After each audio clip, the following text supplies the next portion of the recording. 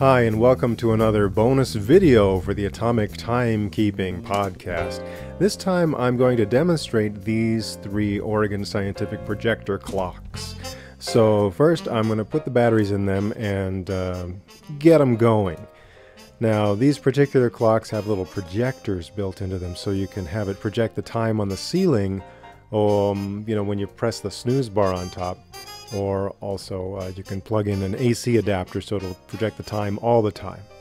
The default time zone is Pacific, but I'm going to change these to the Mountain time zone because I'm in the Mountain time zone. So they're just going to run and eventually they're going to set themselves. Right now they're receiving the data from WWVB, from the National Institute of Standards and Technology. So they're going to be processing the information they're going to receive, and then they're going to just suddenly set themselves. The whole process is going to take, I don't know, a couple of minutes. We'll find out as we just watch them do their thing.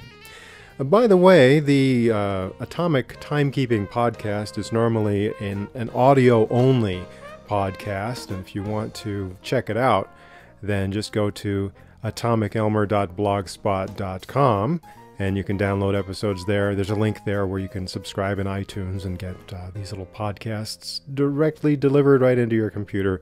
And you don't have to do anything except, turn on iTunes and it'll go get it for you. All right, so without further ado, I'm just going to let these clocks run and see what happens when they set themselves.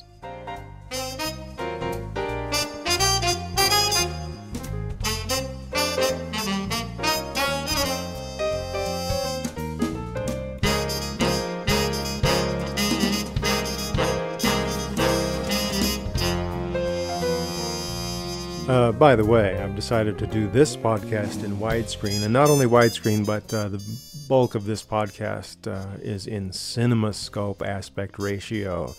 Wow.